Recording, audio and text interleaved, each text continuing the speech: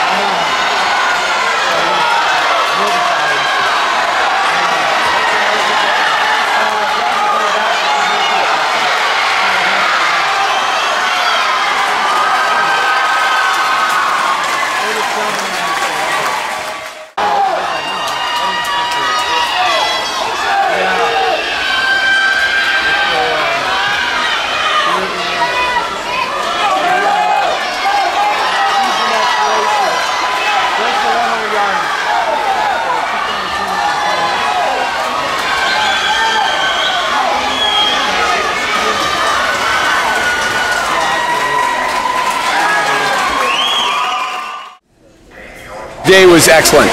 We had some just unbelievable swims. It's one of those, I'm excited to go home and look at results again, because I think we had so many drops that they're almost too much to mention as far as the big times. But looking at it, even just starting off with our 400 free relay, coming out swimming very well, season best time. So had some great swims there. Sarah Nelson had her lifetime best on that.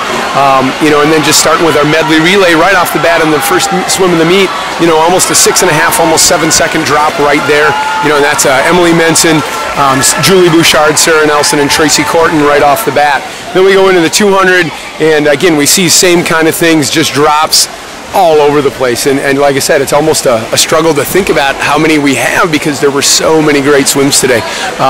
But it was excellent. Our seniors swam well. Josephine Menson had a great meet, won her lifetime best in the 500.